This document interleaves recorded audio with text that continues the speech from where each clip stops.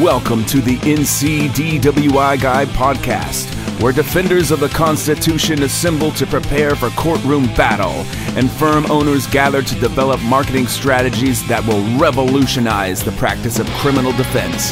Here's your host, the NCDWI guy, Jake Minnick. Hello, fellow freedom fighters, and welcome to episode 159 of the NCDWI Guide podcast. On today's episode, we are talking about the dream job, building your dream job, building your dream practice, and I am going to explain step by step, clear, black and white, how you can have the perfect law firm, the perfect job. If you believe that, then this is going to be a disappointing episode, because that's definitely not going to happen. There is no perfect law firm. There's no dream job that has come to its perfection, because building a dream job is a journey. It's not a destination. Not to get too woo-woo on you with this like journey versus destination thought process, but there is never going to be a time when you walk into the office and think to yourself, this is as good as it could ever be, and now I can just coast from here. First of all, it could always get better. That's actually part of the fun of it, is that it could always get better. You could always have a more fulfilling law practice, a more fulfilling job, a more fulfilling career, a more fulfilling profession as you are building one day at a time. And the other part of it is that you can't coast. Once you start to coast, then you automatically are headed in the wrong direction. Once you flatline in life, you're dead, right? Once you flatline, once you start to coast on that heart monitor, that means that you have died. The flat line is no good. You gotta have those ups and downs, those peaks and valleys, some new goal that you are striving towards in order to be fully alive in reality. I mean, you got to have that up and down movement on the heart monitor, but in the practice of law, in life, the same thing applies as well. You've got to have those peaks and valleys, that next mountain that you are trying to climb in order to continue to be fully engaged. And those mountains will change, as we will talk about a little bit later in the episode today. So a couple of episodes back, on episode 157, I talked about avoiding burnout. So this is kind of the flip side of that episode. This episode isn't about how to avoid burning out, although I do think it is the other side of the coin, so to speak. But this is what if you stepped back and could build the perfect job for yourself. If you were to basically say, I want to go on Indeed.com and whatever job service online, whatever job listing online, go online, and I am going to start searching for jobs, and I'm going to find my dream job. That's what this episode is about, is how do you create a practice that you can then kind of see and feel as your dream job. So something that is really important. It's important to the profession. It's important for us to focus on. It's important for us to try to work hard at.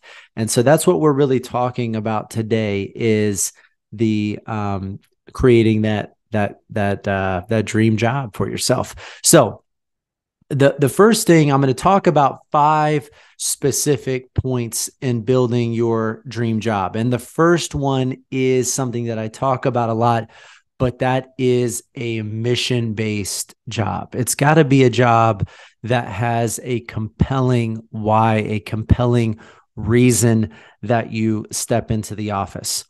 When you walk up to your office every day and open the front door of your office, you step inside your building. Maybe this is home office. Maybe this is a actual office space. Do you know why you're coming into the office? Do you have a sense of purpose, a sense of mission?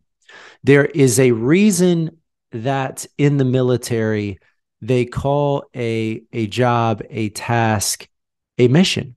That's what it's referred to as. It's a mission. We are going to go execute this mission, right?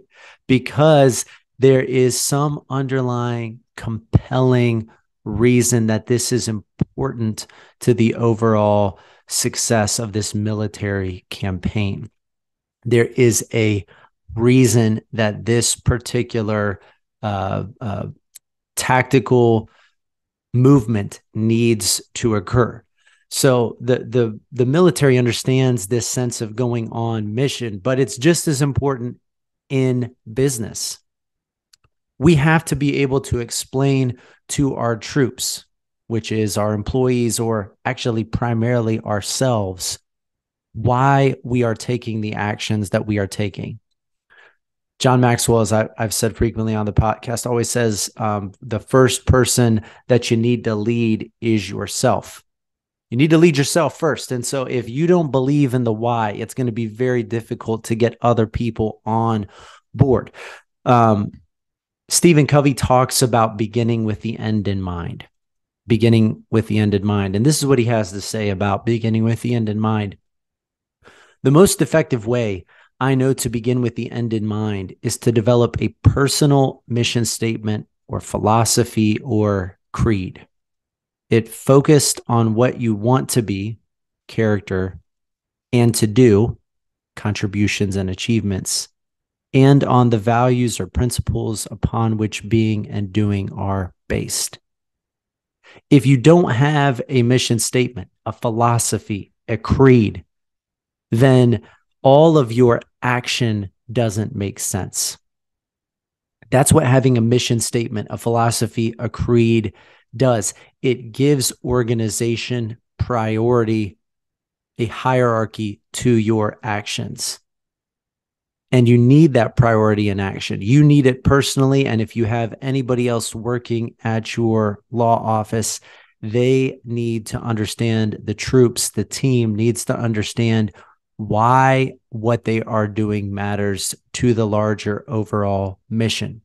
And that mission, generally speaking, should be something focused on other than you. It should be external. It should be something that you are trying to build in the world, some greater good that you are trying to bring.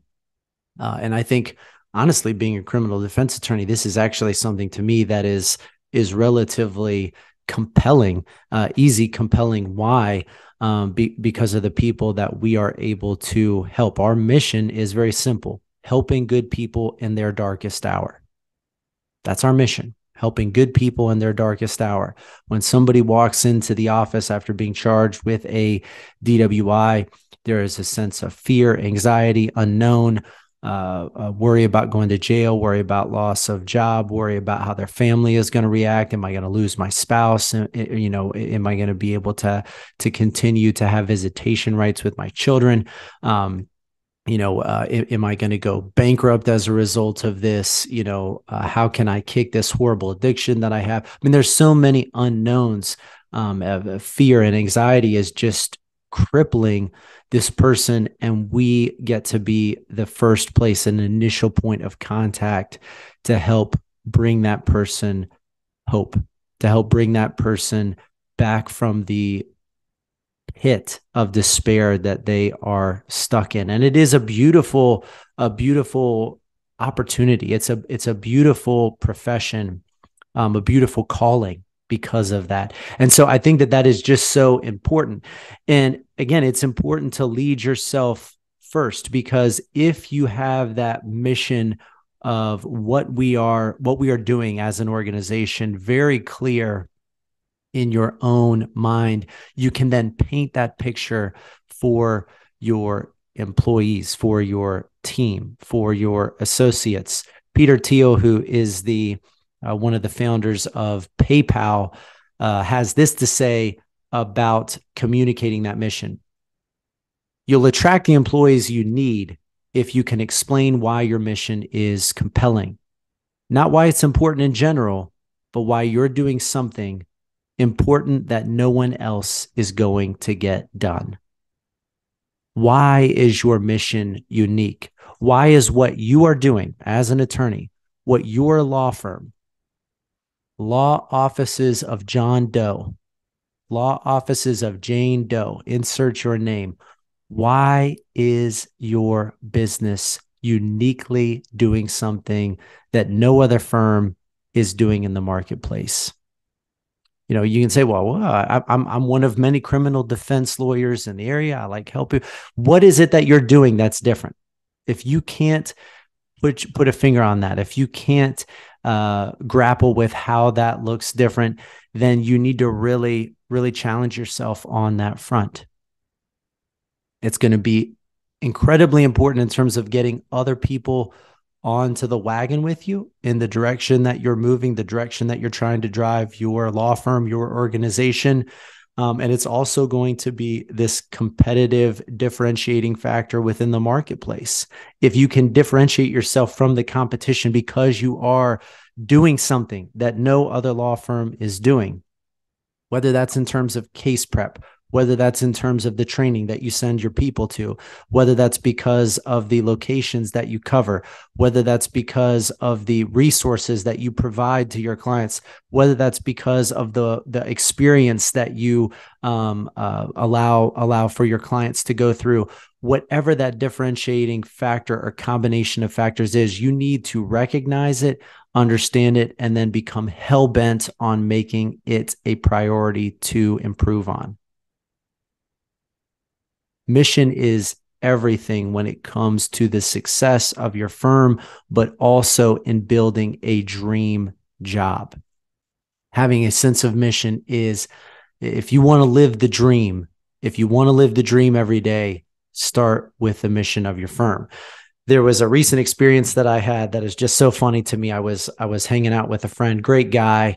And so we were on a run together, and we were talking about our careers, and he was explaining that he basically works virtually, is over a team of basically a few people that are also virtual, and basically the company that he works for helps get pets overseas, out of the country, when their owners basically have to move to a foreign country. So they basically are the logistical operation of getting these pets to the new location where their owners are, that they, basically have to go through all these steps. It's a very expensive process. Their clients are typically very high end, very demanding. These are high transactions for this. And as he was explaining this to me,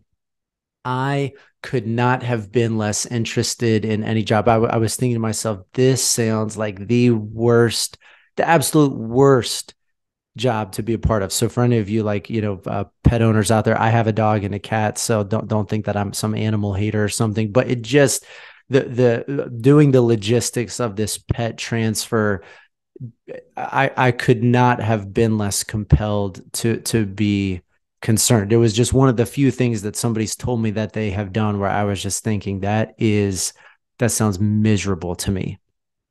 And the funny thing is as we continued talking, and I was talking about being, a criminal defense attorney, I really got the sense that he really had some disdain for the defense and what, why are you doing this? And so the funny thing was, to me, he felt the exact same way about my role, my job, as I did about his. So there was just this mutual feeling of like, how could anybody ever do that? And so I think it's important to find that thing that you are passionate about, to find that thing that is going to compel you to take action, something that you are really, really drawn to, because otherwise, what is the point of going to work other than just a paycheck? What is the point of doing the thing that you're doing if you're not engaged with the sense of mission, then it's a problem. So you've got to be really solid on your mission. I've said this so many times, but if you want to have a dream job, a dream practice, you had better have a very compelling mission, a very compelling why to what brings you into the law office personally, and what your company, what your law firm is bringing to the marketplace.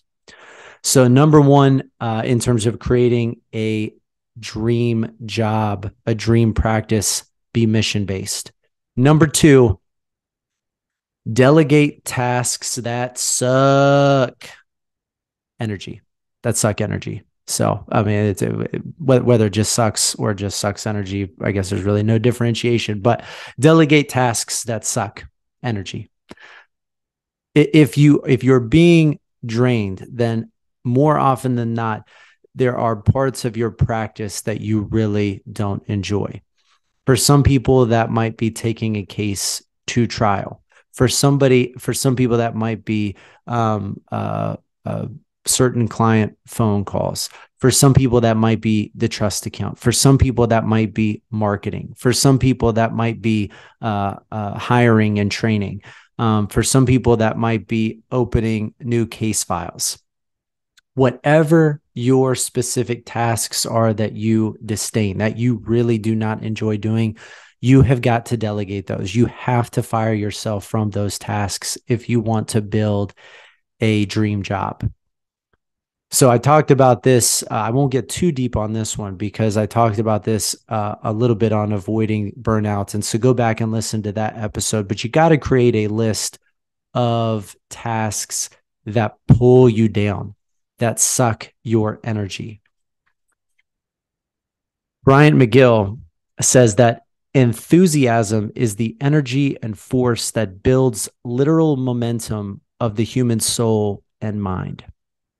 I'm going to say that again. Enthusiasm is the energy and force that builds literal momentum of the human soul and mind. If you're not enthusiastic about what you are doing, then there is a issue. There is a problem. You cannot have a dream job. But, I've heard different people say that there used to be a bailiff at the courthouse that every time I would see him, I would ask, how are you doing? He would say, living the dream. And sometimes I feel like he meant it, and sometimes it felt like he was saying it sarcastically. And he always had a great attitude, was always smiling.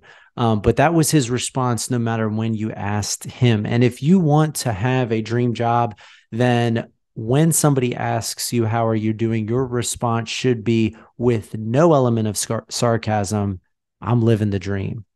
Literally, the practice, the job, the career that I have allows for the life that I want to lead, that I feel fulfilled in leading.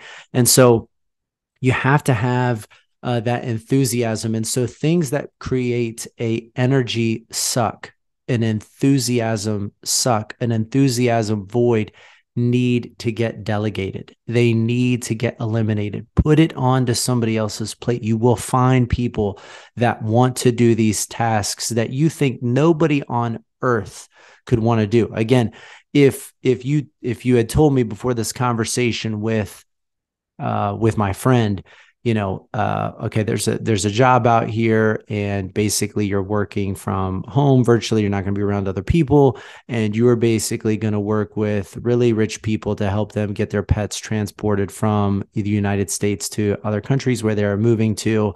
And these people are kind of nightmares to deal with because they're very high needs, and it's going to be a difficult task. And I would just think, who on God's green earth would want to do that type of job? I would think that this is just something that nobody in their right mind would ever consider for a moment doing. But these people want to do it. These people want to make that happen. They want to make this what they're building their career around. So just because you don't want to do it doesn't mean that nobody wants to do it. You have to be in a place where you can look at that list of items that you're trying to delegate and figure out how to get some of that off your plate so you can go in enthusiastically to the places that you need to be spending your time. So number 2, delegate tasks that suck. Hey, podcast listeners, I want to briefly interrupt today's episode to invite you to join me at the inaugural Freedom Fighter Summit in Asheville this October. This in-person only event is designed for growth-minded lawyers determined to take their criminal defense practice to the next level. Due to the size of the summit's venue, there are a limited number of seats available. Don't miss out on the incredible lineup of speakers and spectacular networking opportunity that this summit provides. For more details, visit www.miniclaw.com/summit. Enter the promo code NCDWIGUY, all lowercase, all one word, at checkout for $150 off your summit ticket. Look forward to seeing you there. Now back to the show. Number 3 for building your dream practice, your dream job, create your own perks. This was something that Tom McGraw, who I worked with in the career development office at Christendom College, taught me. And we were small school. He was in charge of the career development office. I was assistant. I was working as a as a student in the career development office for about 10 hours a week. Very very low level. I was at the time I think I was his primary assistant, and so I would come in and we would do some work. But we started every day by shooting hoops. We would start every day by taking some free throws, some 3-pointers, and for about 15 minutes we would run around in the gym.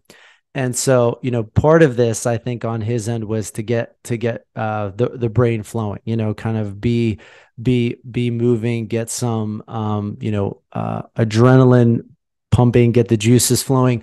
But he told me once, part of the reason that I do this is I love playing basketball, and I'm going to create my own perks.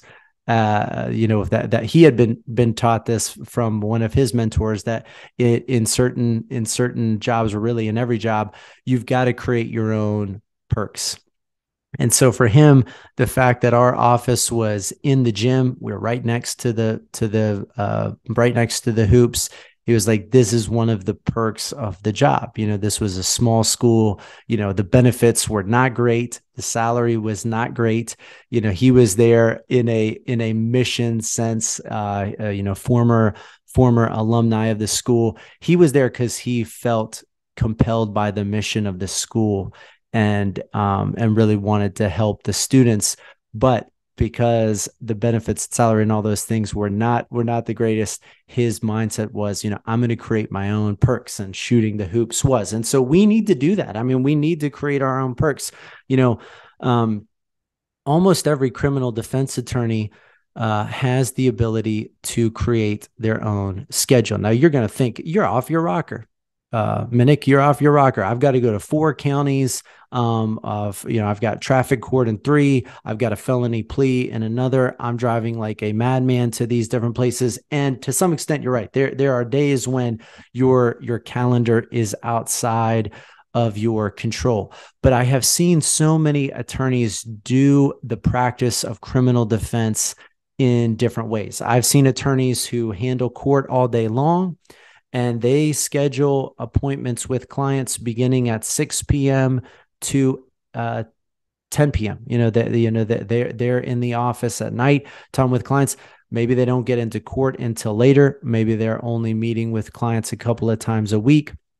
I've seen attorneys that only come to court in the afternoon. And again, this is very much dependent on your particular location and practice area, locational practice area. But they basically just tell their clients, look, I'm going to be coming in on your case at 2 p.m. Now you've got to look at it and say, does this make sense? Am I going to be able to effectively communicate this to my clients? Am I going to be able to give my clients the experience that I want to give them? But there is flexibility in when you come to court. Is my goal to be one of the first people in the courtroom and get done early in the day?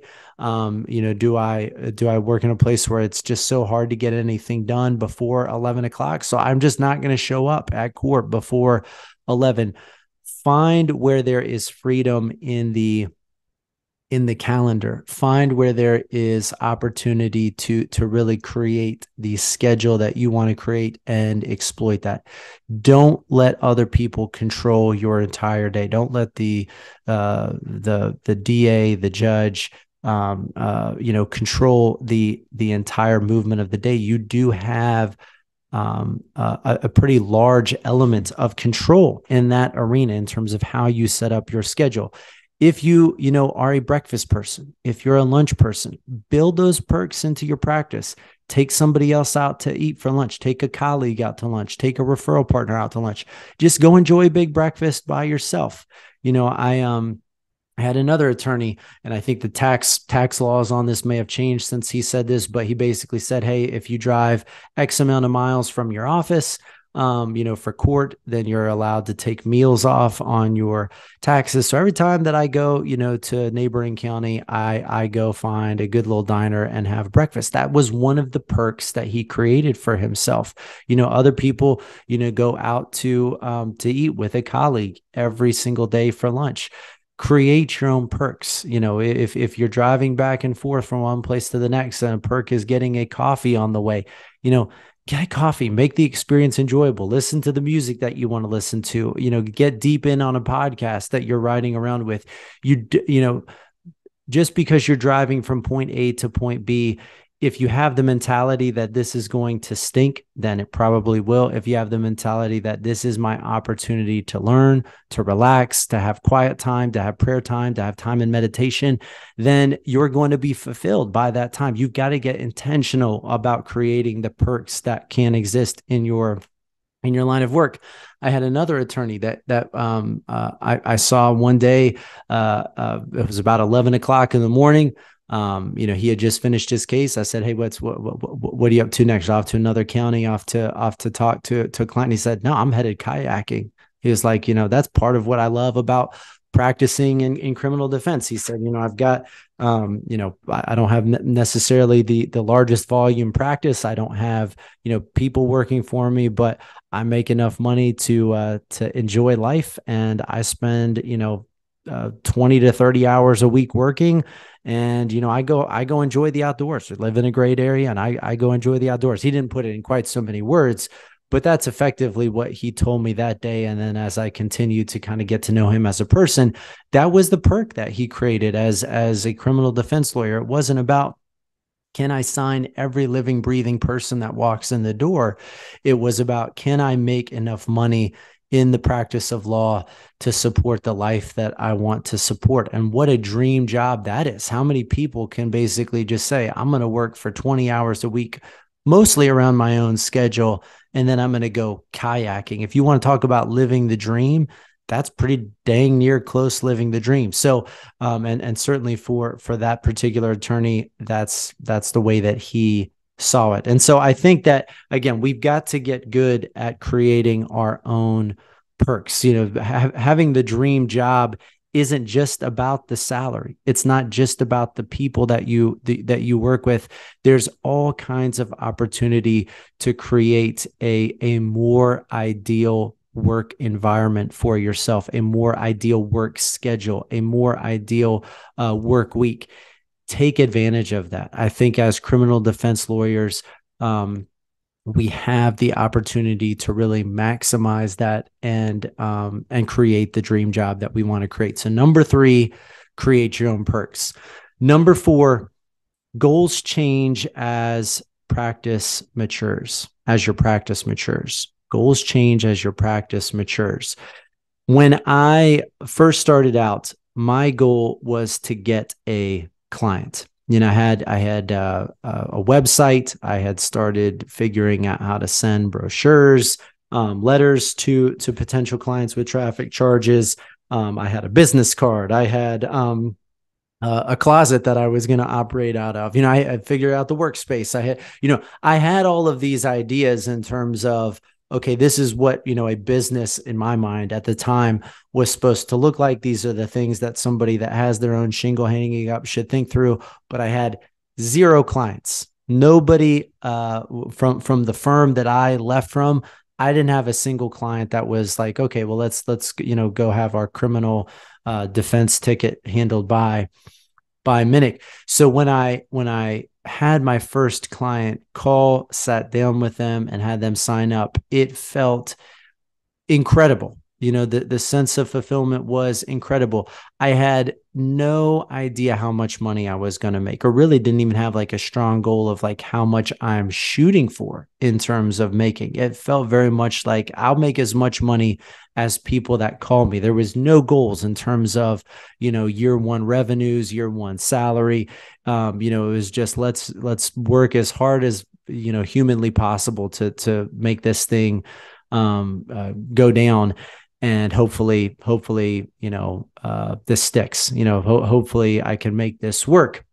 But there was very little logistical planning. Now there's a much more thoughtful intention about how are we going to get clients to call us? How many cases are we trying to get signed up each week? What is the thought process for quarterly revenue goals? All of these things are not what they were when I first started out on my own. When I made my first hire, when I brought Henry aboard at the office, there was so much mental turmoil about bringing him aboard. I was stressing, and it made all the sense in the world to bring Henry aboard. He was bilingual. He would allow me to access a whole a population that I could not access with a language barrier. And was a great guy. Was already skilled in the types of conversations and the type of practice that I wanted to build. I mean, there was so many things that made sense about it, but I struggled mentally because this was the first hire. And so it was just, will the numbers work? What, is there something that's going to go wrong? I analyzed it. And last week I sat down and had a 10-minute interview with a person that we're bringing aboard onto our intake team. A couple of our other team members had already interviewed, had looked at the resume, had done the initial screening. We put the offer out to her the next day, and she started 3 days later. We put the offer to her out on Friday, started on the following Monday, and there was no mental turmoil. There was no thought process of, hey, this is something that I, am just going to be, oh my gosh, destroyed by what's going to happen if this doesn't go well. And that's because, I'm at a different stage in terms of maturity of practice than I was at the time that I brought Henry aboard. And so I think that, again, this is just a sense of, your dream job, your dream law firm, your dream practice is going to change as you mature as a professional and as a legal business owner. Your job is going to, what your dream job looks like is going to change. The best way to keep momentum is to have bigger goals. If you're trying to build the dream job, if you're trying to build a dream practice, the best way to keep momentum is to build bigger goals. And again, those don't have to all be, well, I'm going to expand into 4 states, or I'm going to hire 50 people, or I'm going to generate $5 million in revenue.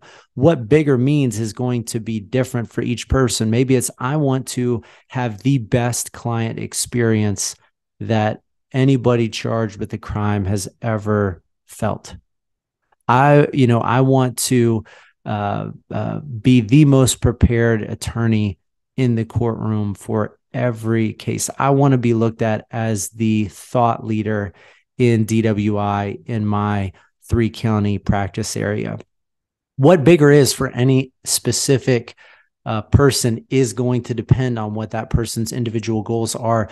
But you have to be setting the bar higher for yourself, for your team. If you have a team, you've got to be setting the bar higher, because otherwise there is no maturity that is coming from that. And so the fulfillment level that happens when you reach, goal number one, which is to survive the first month and be able to make your rent payment, to, down the road, well, maybe I want to own my own law office building. Maybe down the road, I want to be able to provide my team with a 401k plan. Maybe down the road, I want to be able to have each attorney that works at the office go to these specific trainings and have these resources at their fingertips. Whatever that next stage of development is, there is something compelling, something exciting about that kind of momentum that continues to build as you grow. So recognize that your goals, what your perfect practice looks like today, what your dream job looks like today, is going to be different 3 years down the road. It's going to be different 5 years down the road. A decade down the road, it's going to look very different. So recognize that those goals are not always going to stay the same. And part of this is to echo what I said at the beginning of the podcast, the beginning of the episode, which was basically that creating the dream job is a journey, not a destination. You've got to enjoy the process of being a criminal defense lawyer. Enjoying the process, identifying how to make the process more engaging. That's what building the dream job looks like. That's what building the dream practice looks like. So number 4, goals change as your practice matures. Number 5, focus on output, not on income. I'm going to say that again. Number 5, focus on output, not on income. I think so often one of the biggest mistakes that any person makes is they think that their dream job will be financially based. That they're what is your dream job look like? It almost immediately for some people is going to go to a number. Here's what I need to support, so that I can have fun in these other aspects of my life. But if you're focused on income, then every client is going to feel like a burden. Oh, I have to deal with this case in order to get this paycheck.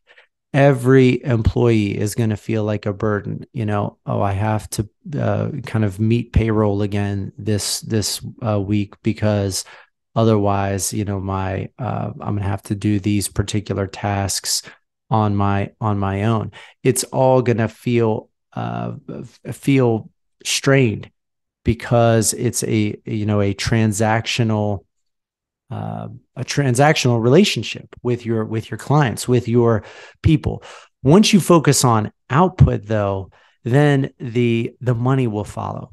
The money will follow. If you can create an exceptional culture to work in, if you can create an exceptional client experience that your clients will then go and scream from the rooftops to other people that find themselves in the same legal frustration, the same legal crisis that your client is going through, then the money follows from that. But you've got to focus on what you are putting out. When we kind of have this like closed off, greedy sense of, okay, how much money am I taking home this week?